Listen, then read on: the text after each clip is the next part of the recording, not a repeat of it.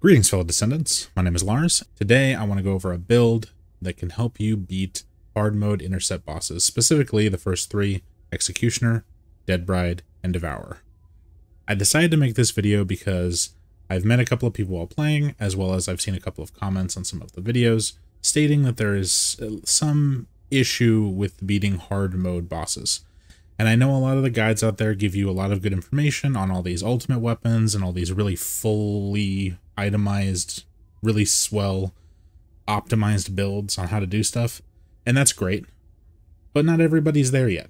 Not everybody has all the stuff or even has the time to acquire all of that up to this point.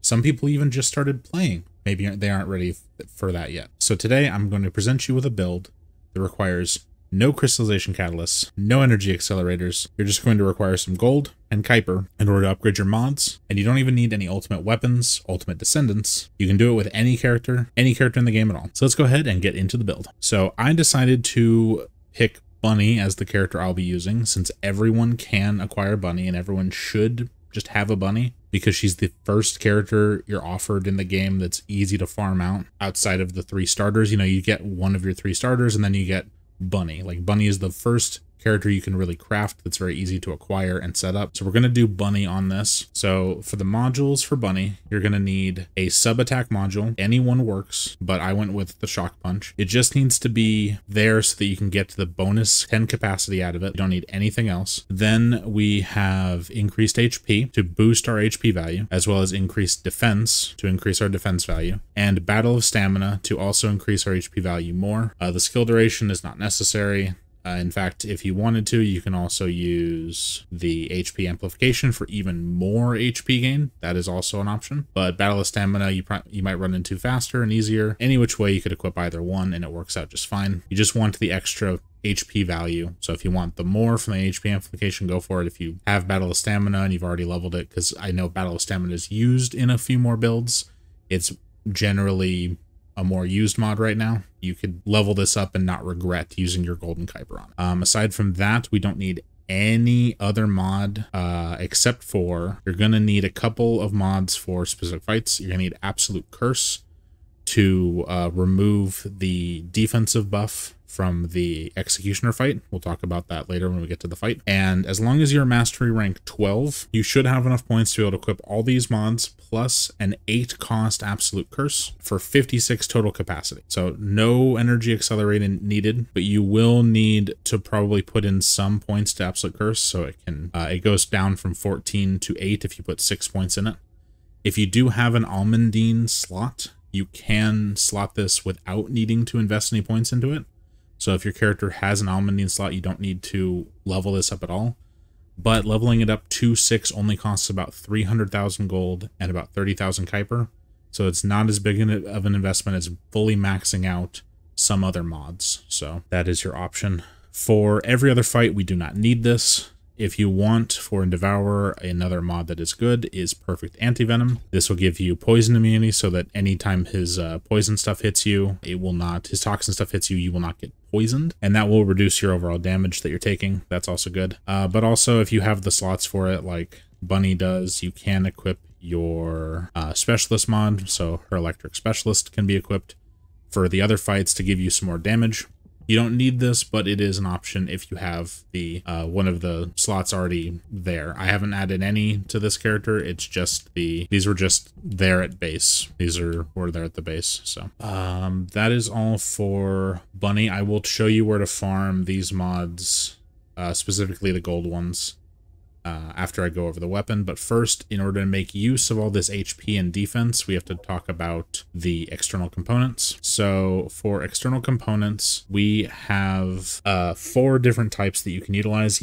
I have all gold here. You can get by with a mix of gold and purples. You're just going to be a little bit less HP, but we've got plenty of HP. You just need to get yourself set up with these specific main and substats for each component in order to maximize your stat values. So for your auxiliary, you're going to want HP main, HP sub, and fire resistance sub. You won't be fighting any fire enemies here in these first 3 fights, but you will if you go into Pyromaniac. This will just be helpful then. For your sensor, you're going to want HP main with your chill resistance sub, and then any other sub stat that you want as your secondary. There's no HP or defense on this one for substats, so you can just get whatever you want as a value there. For your memory, you're going to want defense main, defense sub, and you want electric resistance sub, and that'll get you all of your defense value that you're going to need. And then for your processor, you're going to want HP main with toxin resistance substat, with your secondary substat being whatever it is you can get your hands on. If you do all that, you're going to have plenty of base resistances for the elements. You're going to have decent defense for your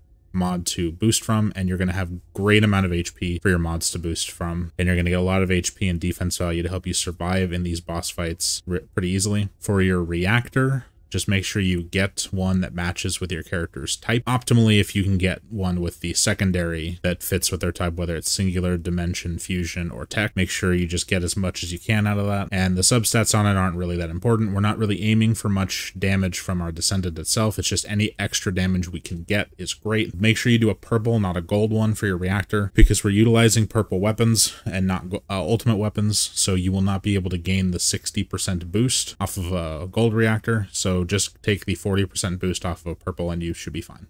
When it comes to farming your external components, if you don't already know about this, you can go ahead and go to your map at the bottom here where it says difficulty level rewards. You can click on that, or you can press the associated button, and this will bring you to a page where you can see all of the reactor spots as well as what types for this week.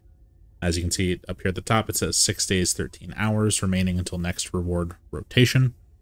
This will let you farm out any specific gold reactors that you want for specific types, such as this one where you can farm chill special round tech from any mission in the Ironworks map. Any enemies can drop the chill special round tech gold reactors there, but you can also farm yourself external components.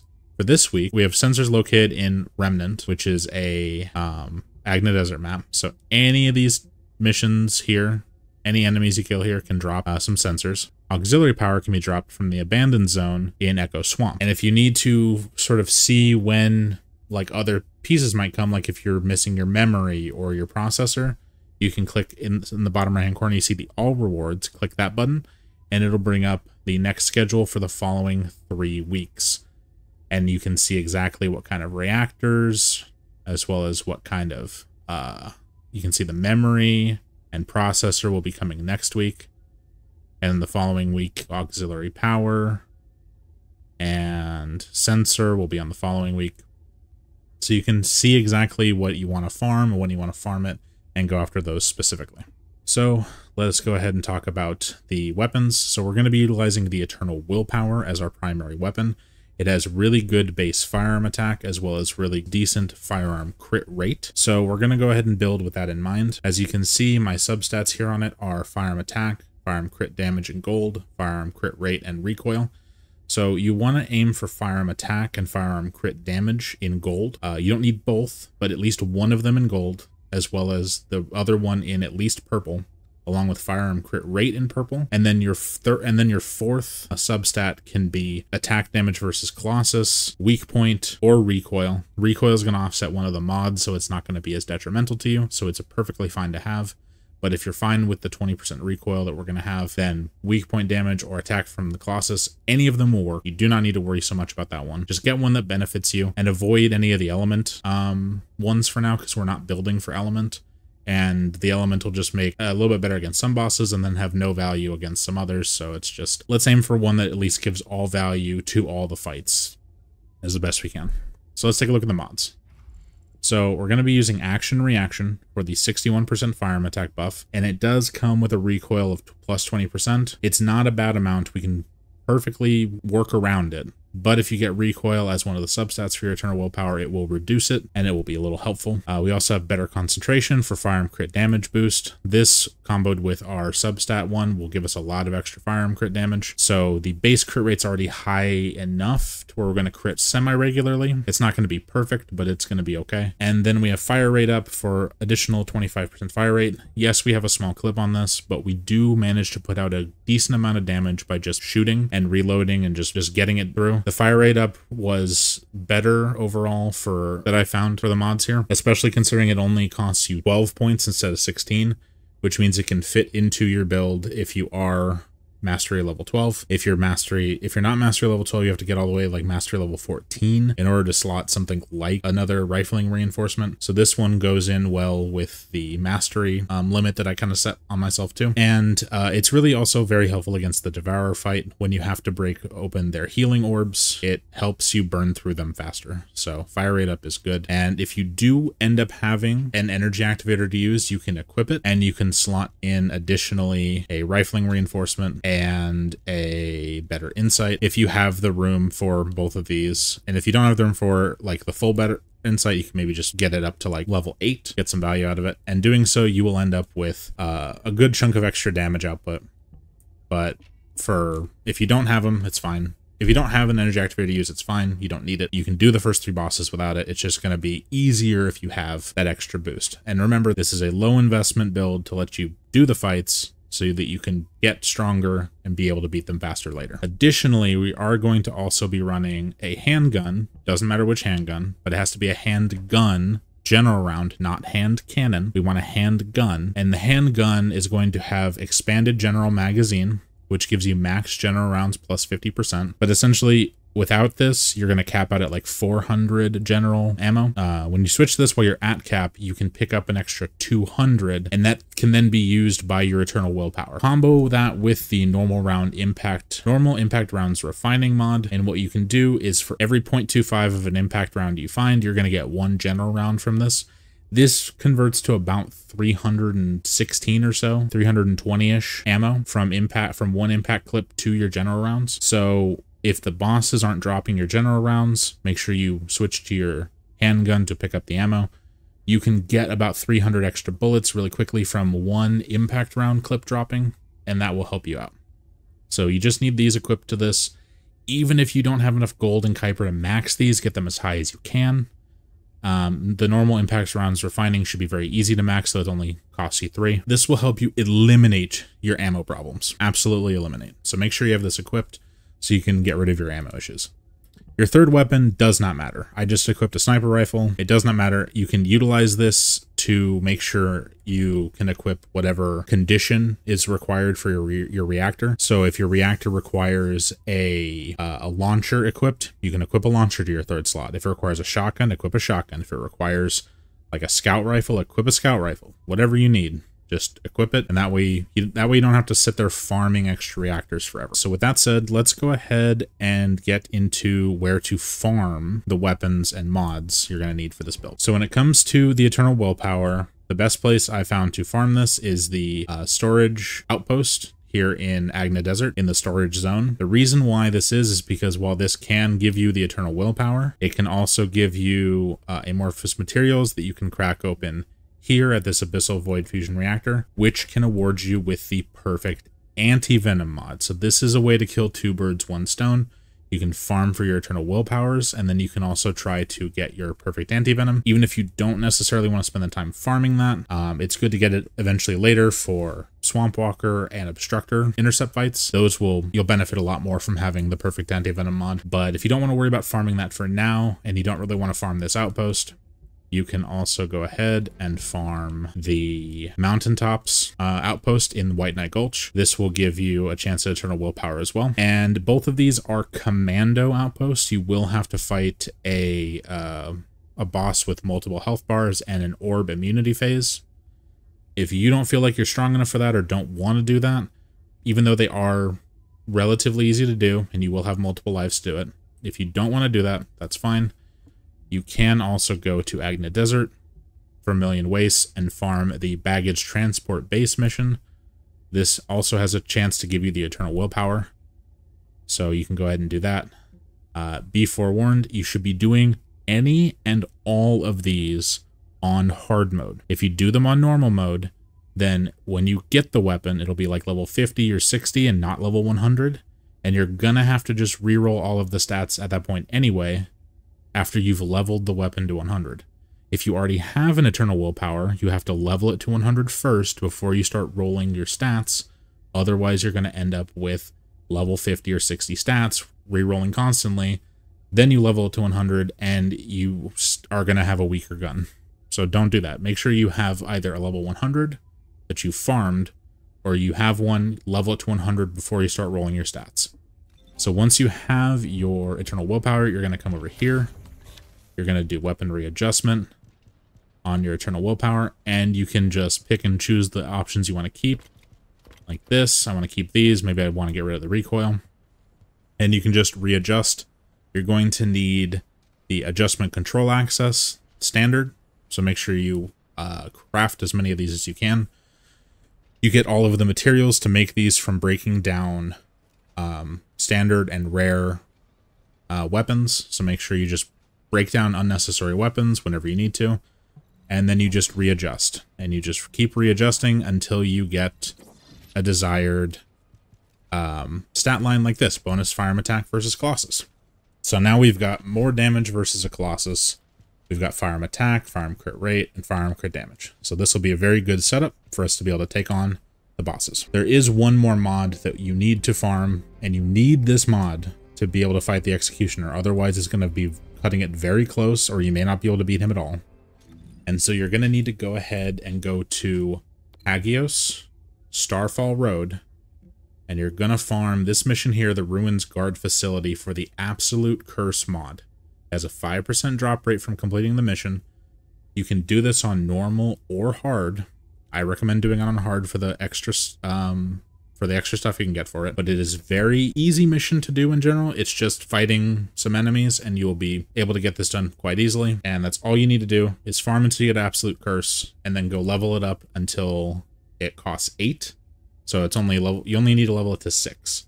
That way you can slot it in the build, and you can take on the Executioner.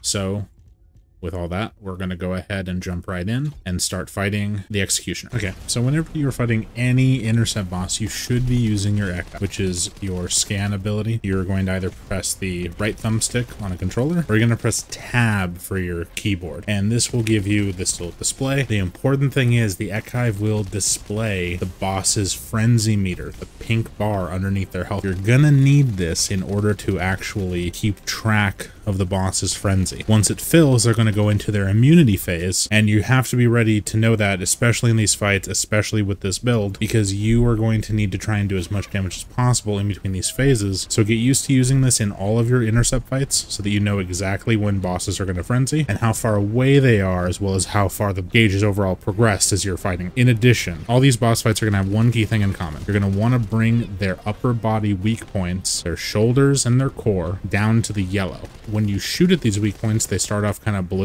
as they're getting hit. Then as they're getting close to becoming damaged, they turn into like a lightish blue color. And then when they're damaged and can be grappled, that is when they're yellow. You want to push them down to the yellow spot. For this build, for solo purposes, just getting them down to yellow and waiting for the opportune moments to break them is important. We'll go over that in each individual fight, but I wanted to cover that as a whole initially because it applies to all of them. Let's go ahead and get directly into Executioner's skills. So with the Executioner, you're going to be dealing with a number of different attacks from this boss. First off, he's going to shoot you with his arm cannon, just electrical bullets. You just can try and strafe while you use your shoot from the hip. That could dodge a couple of shots, but you're still probably going to take a couple hits. That's why we built for survivability. Next up is the charged up orb. He will charge up at you and shoot an orb that will shoot little lightning balls at you, but just let it fall behind you. It should be okay. Next, he can charge up his gun into like a laser and shoot it at you. You can't really get away from this all that well, except by distancing yourself, but the distance you need to make on it is insanely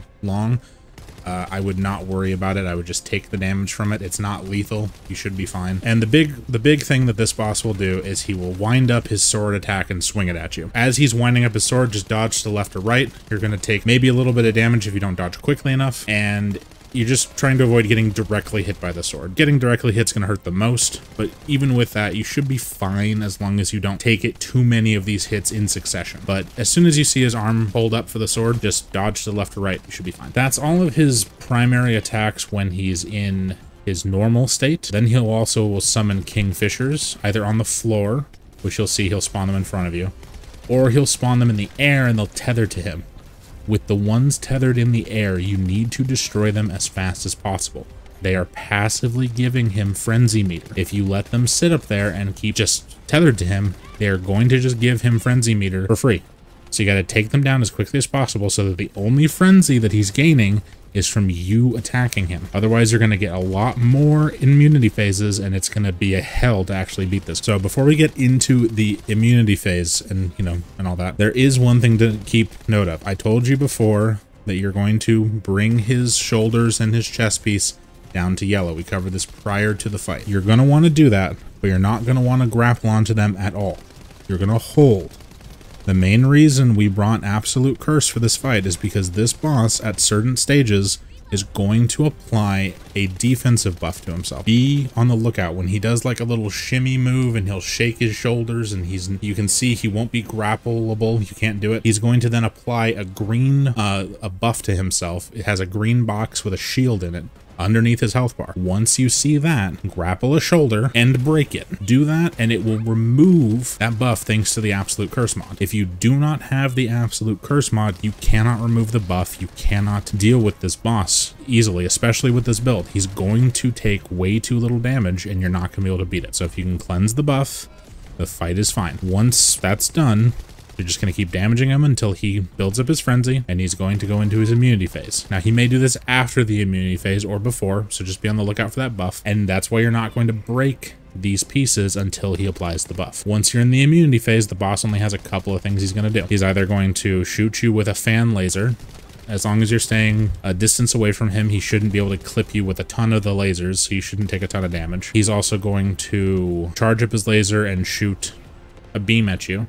Just wait until the laser's charged up a second and just dodge roll to the left or right.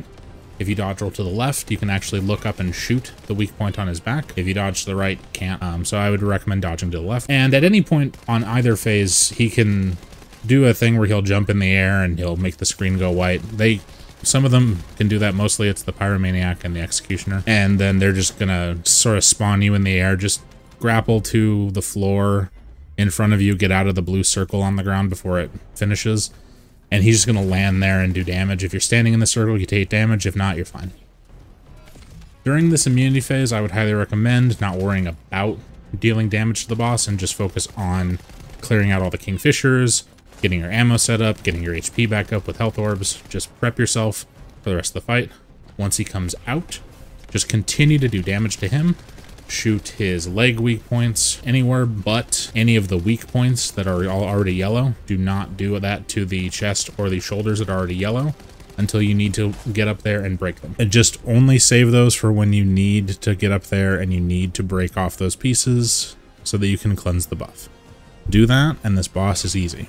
You just follow along with the attacks, take as little damage as you can, heal back up from what you get hit by, and keep doing damage. Make sure you only break the pieces when you need to cleanse the debuff, or if you see a sign that, or if you see like the light at the end of the tunnel and the boss is really low and you could just break a piece and get him for the last bit of his damage. Once you get through that, that's it. It's pretty easy. Once you have all the right circumstances aligned, you will get him. You'll get him down and you'll get your rewards. So break the defensive buff, kill the Executioner. Let's move on to the Dead Bride. Okay, so for Dead Bride, you're going to be encountering some different mechanics, and also Dead Bride is going to present you with an entirely new issue regarding health. She is all shield. So when you're shooting her and you're seeing her health bar barely go down at all, that's fine. She is all shield. The second that shield is gone, she melts. So do not get disheartened when you see the shield barely going down. It's just a big shield. Let's talk about the attacks from Dead Bride. So she's going to do a couple of different things, like when she spreads her legs apart, she's going to go ahead and shoot missiles at you. If you go ahead and hold your gun at your hip and shoot, you do hip shoot, don't aim, just hip shoot, and strafe to the left or right, You should be able to avoid a couple of these missiles, maybe getting hit by 1 or 2 as you're starting, and you should be able to take less damage overall from this while you continue to shoot her. So that's a good thing. The same can be done when she uses her arm cannon. She's going to be like moving around, shooting you with the slow arm cannon. She'll do like 3, maybe 4 shots sometimes. Just again, hip shoot and move. Strafe left and right. You will take less damage doing so. As well as when she kind of floats in the air, has the ice orb above her, and she's shooting icicles at you. Again, hip shoot, strafe left and right. If you're moving too far towards a wall or to a lava pit, just kind of go forward or back a little bit and turn, do a little loop. You might get clipped by 1 or 2 things, but you're going to take a lot less damage by moving around like this. And just keep moving. As long as you keep moving, you're going to take a lot less damage, and you're going to be able to continually damage her by shooting from the hip. If you're not able to shoot from the hip effectively, you can try and just use, especially for this ice orb one, use a pillar or something to try to line the sight a little bit, take some of the hits off of you. But for the others, you are going to need to run from those and then shoot afterwards. Since this gun has a low magazine size, only 25 bullets, you can actually shoot and move away and then shoot again. Since you're not trying to get a continuous steady shot going with like a weapon like a machine gun that has to build up for a second, you can just blast as much as you can in one go and then move as soon as you see the boss starting to attack you. The only other attacks that she might do to you before she gets to her immunity phase is she might stomp on you if you're really close to her. And if she is doing her orb phase where she's holding the orb above her, she will slam that thing down in an area around her when she's done, so just don't be that close to her when she does. And that's about all she really does. She does spawn kingfishers, so do be wary of those. They will knock you around and be general assholes. There's not really too much else for her outside of her immunity phase. When she goes into her immunity phase, her weak points are on her gun, on the left side arm that you can see, from our left. And they're just 2 tubes sticking out of either side. One of them's easier to hit because it's on the inside, but the outer side one is harder to hit because it barely ekes out behind her arm. So don't worry a ton about breaking that. Focus more on dodging any of the stuff she does while she's in immunity phase. So during the immunity phase, she's going to go ahead and immediately dash to a position, and then she's going to create an ice bubble around you. This will do damage over time to you if you're standing in it. So the second you start to see the white bubble appear, just start running. Run, grapple, get away, get out of it. Just get in a direction where there's the most room to run to. Run over there, get out of it. She will chase you afterwards. Take some time to like take out any of the kingfishers that get close, collect your HP and ammo, do that. She will go ahead and charge up her gun and shoot you with a laser. If you get clipped by this, you will be frozen. Just dodge it. Same as the others, just hold for a second, then dodge away. That's about all she really does. She's just gonna run at you, shoot some stuff that you've already seen before, and shoot lasers at you. There's not a ton. She will do another orb phase after the first one expires. So once the first one expires, get ready to run again. But then that's it. So after that, you just deal with the fight as usual. You don't need to worry so much about her weak points. You can grapple them anytime and get as much damage when you need to. But just be wary if you grapple her and you drop her in the lava, like in the center, it's hard to get to a good place to stand without, you know, taking a ton of damage and having good vantage points to shoot. Because you're going to want to likely shoot her shoulders to weaken them, her chest to weaken it, and then use those for grappling points. And then you have her weak spots behind her legs. And then you also have the 2 on her head where her ears would be. So you have to be wary of all of that with regards to positioning when where you're gonna drop her. If you drop her in the center, it's hard to find a good foothold with all that lava floor. Be wary of the lava floor. Do as much damage as you can. Avoid dying during the immunity phases, and just keep pushing. That shield is big, but it's doable. You can beat it. Just burn her down, get her to the end, and claim your loot. We are now on the fight that is both the easiest in the game and the hardest in the game simultaneously. And I'm not saying that this fight is hard, but if you are under-geared, this fight is near impossible, because this fight is not about how much damage you can do, but how much damage you can do quick. When it comes to the Devourer, he's very, very made of paper. Like, he does take he goes down very quickly. The problem is that when he goes into his immunity phase, he spawns 3 healing orbs or like drones that are in bubbles. You can't shoot from outside the bubble, you have to get into the bubble. When you're in the bubble, you're going to get bombarded with stuff, and he's going to even try and step on you and slam you when you're in some bubbles. And that is problematic, especially when we're this under geared. When we're this low on gear, we have to kill these as quickly as possible. If you're stronger, this is a cakewalk. Even if you end up having to do the immunity phase, even if you can't one-shot Devourer, you could break these orbs in like a second and they're done. But for us, when we're this weak, it takes too long. So we have to be as quickly as possible breaking down every orb we can so he doesn't gain all of his health back. Essentially what we need to do is over like 2 or 3 immunity phases, we have to burn him down and break these orbs so quickly that he still loses HP in the long run. And then once he's low enough, we can burn him through in 1 clean phase. So you have to be very patient with Devourer. You're going to want to burn down his shoulders and his core, his chest piece, until they're in the yellow. But then you're going to want to save that for at least 2 immunity phases, maybe even 3. You're going to go ahead and damage him everywhere else, and you're going to make sure that when his frenzy bar is nearly full, that you have full ammo and full life. If you die in his immunity phase, it's over. He's going to heal back up to full. You're going to be spawned all the way on the other side of the map from where he is, and by the time you get over there, he's back to full HP, full shields, and you still have to clear out all the orbs and then burn him some more. So if you do die, it's over. Reset, try again. But only during the immunity phase. If you die during any other phase, it's fine. You're fine. You're fine. As long as it's not during the immunity phase. So what you're going to do is, like I said, you're going to burn the shoulders and the chest piece down to yellow. When he's in his immunity phase, you're going to wait, and you're going to be mindful of your distance from the boss. Be about maybe 10, 15 feet away from him, meters away from him, whatever. And just be ready to go to the left or right of you, wherever you are, and look for an orb. As soon as they spawn, get to one of them quickly. You can either use any movement abilities you have, or use your grappling. Grapple the floor in front of it so that you get to it. If you grapple the orb, it's going to go nowhere.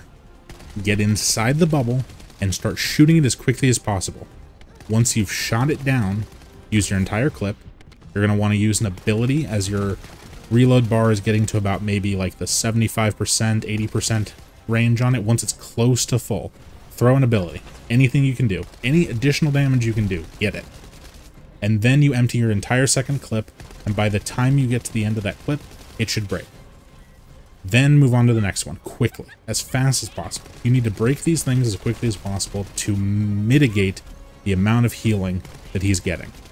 If you can continue to do this over 2 or 3 immunity phases, you can keep his HP. You can keep his HP into a range that you can deal with, especially if you break all of his pieces and put him on the floor multiple times. With that said, there's not a ton of other things that this boss does. You just need to really manage that and keep his weak points ready to shoot at for those moments. The only thing the boss is really going to do is he's going to shoot at you. He's going to shoot poison shots at you. He's going to even shoot some bigger shots at you that will leave poison puddles on the ground. He will slam the ground and he will create a poison area. The best thing for you to do is to strafe to the left of the boss. Keep constantly strafing around him in a circle to the left. When he does do his swinging slam motion, he's going to do it with his right arm, so from your left side. You can just dodge roll away to the left and he will hit the ground and you shouldn't get knocked around or take any extra damage from it. Just get out of the poison puddle and continue to move around him. If you need to move a little bit further away to open up some space for you, do it. Be mindful of the roly-polies. They're not as bad as the kingfishers because they take a little second to wind up before they hit you. But if you're not looking, then they'll go ahead and hit you anyway. Aside from that, the only other thing the boss will do is he will spawn a bunch of poison orbs, and he will like spin them around and shoot them in all directions. The second he spawns them, just get ready to grapple onto something high, or maybe just jump, and then double jump in the air to jump over them as they're going around. Main thing is just don't get clipped by too many. If you do get caught in poison, if you do get clipped by too many things, kill the roly-polies, get all of your health back as needed. Just make sure that you have enough health and ammo before the immunity phase comes so that you can deal with the healing drones. If you cannot do that, you are going to lose this fight quickly. And this fight is a war of attrition. You're burning him down, he's healing up. You're burning him down, he's healing up. You're burning him down, he's healing up. Don't be discouraged at all. This one is a little tough for this level of build, but it's doable. I've done it. You can do it too. You just need to be quick and decisive with the healing orbs. The second they spawn, start taking them down. The boss, be careful of wherever the boss is standing. If he's standing inside one, try to avoid that one unless it's right on top of you and you have to. Because that one, he's going to stand in it, he's going to put his foot inside the hitbox of the drone thing, and you might clip the immune foot on the boss and not get any damage on the drone, and you're just kind of have a bad time. If you have bad luck on the first one, it's fine. You can still recover. Just make sure he doesn't get everything back. You have enough time in the fight to be able to deal with 4 full immunity phases. I've done it where he's gone immune 4 times, and I've still completed the fight. I've still done it. Just be careful and just do your best. This fight is a little rough. And if you're struggling a lot and you want to go ahead and add your energy activator and get your damage up, this fight becomes a lot easier because the drones die faster, his health burns quicker. It's a lot easier to manage. But it is doable with this baseline limited build. It's just hard. And with that, you can clear the first 3 bosses. Congratulations. Well, there you have it. Those 3 bosses are doable with this build. You can defeat them. It's not going to be a cakewalk. It's not going to be that easy. And in some cases, like the Devourer, it's going to really come down to the wire, and you got to play it a little safe. But this is a no investment. Like, you don't have to invest in almost anything for this build. No catalysts, no accelerators, nothing. It's doable with even a minimal setup like this.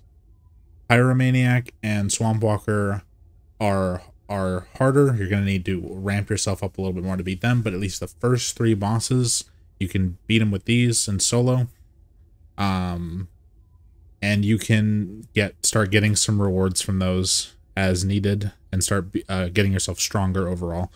Once you get to a point where you're farming out like your better weapons, you're building up your descendants a little bit better, you're going to take these bosses down a lot faster, a lot easier, and utilizing what I've told you for these fights, you can manage them easier. And if you already have better weapon setups, better descendant setups, then you can make use of those to help you beat the boss easier. I know that this may not be the most exciting content for some, because this is not necessarily like showcasing like big power, but I felt like this video, I felt like I needed to make this just so that I could offer up alternatives for some people who are looking to break through the hard mode sort of like barrier there, where they're kind of stuck, so they can get into more of the game, they can enjoy more aspects of the game, and they could start to have opportunities to build up the descendants that they want and get themselves going better. Because I know that you can definitely get more energy activators and catalysts by running the dungeons and getting more amorphous materials, but you need to be able to beat these bosses to break them open. So I hope that this video at least helps somebody so that they can beat these bosses and have an easier time with it. Even if you don't necessarily need the build, just the information regarding the fights should help some who are struggling. If there's any other types of like content that you're struggling with, let me know. I can try and either answer it in the comments, or I can make a video explaining it, whichever is easier to do, I would say. But yeah, if you enjoyed this video or found this helpful at all, please consider liking and subscribing for more TFD content to come. And everyone get ready for Season 1 hype coming at the end of this month. Haley's coming. It's going to be a lot of fun. So with that said, that'll be the end for this video. Thank you all for watching. Have a good one, and I will see you in the next video. Peace.